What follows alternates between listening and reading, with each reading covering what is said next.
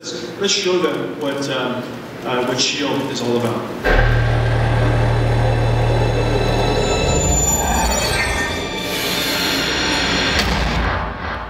Of course, Shield is going to be the world's first Tegra 4 processor. Next.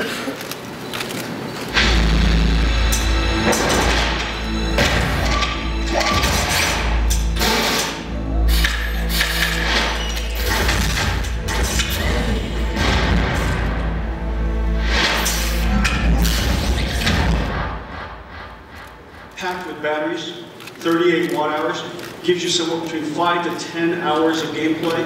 You don't have to use up all your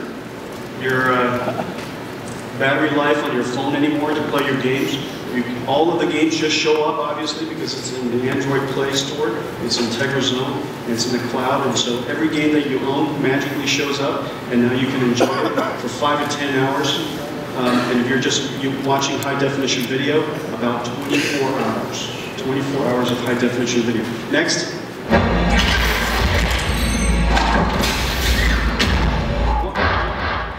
One of the most amazing part of Shield is the sound system. You can't enjoy games, as you know, without great sound. This is the first mobile device that I know that uses a bass reflex system. Basically what it does, there's a tube that connects to the driver, the output of the driver, and it takes advantage of a large space of air and the elasticity of the air to extend the low-end frequency range of these devices. It works very similar to essentially blowing air over the top of the bottle. And the sound resonates inside the bottle, and it sounds bigger than obviously the air that you blew across. This particular system is twice the signal-to-noise ratio and the frequency response of an HP laptop with Beats audio.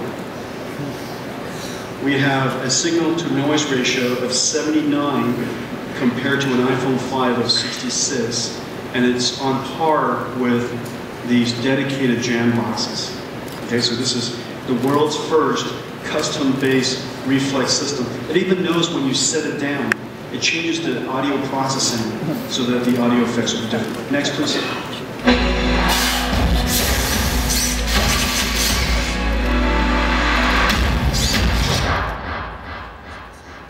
Gamers need great game controllers. Buttons, analog joysticks, digital D-pads, bumpers. Hey, Kunran, let's rotate this around. Oh, what? This is a video you could rotate. Look at that. Turns out it's not a video at all.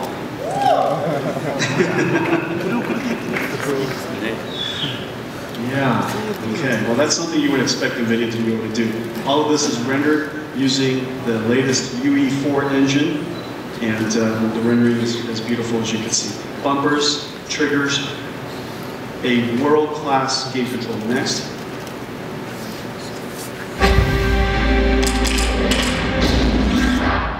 This device is pure Android. Pure Android. We didn't put a skin on top of it. We didn't change it. It's pure Android for Tegra 4. And the only thing that you have to do is hit the Shield button right in the middle. It hyperspaces you into the Shield mode.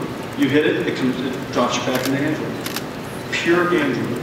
Everything works exactly as you would expect an Android device to work. Next, please. Industry standard IOs. No proprietary interfaces, proprietary jacks. You don't have to buy yet another charger. All of your USB chargers just works. It's an open platform, and so you could add more memory if you like. So there's a micro SD slot. Next, please. And then lastly, a customizable tag. We expect you to have, well, we're hoping that you have several in every household. And so if you had several in every household, one in your living room, one in your family room, one in every bedroom, you're going to need to know whose is whose. And so this tag, this little shield, if you will, comes right off, and you can replace it with one. Oh, look at that, something that you can customize. Okay.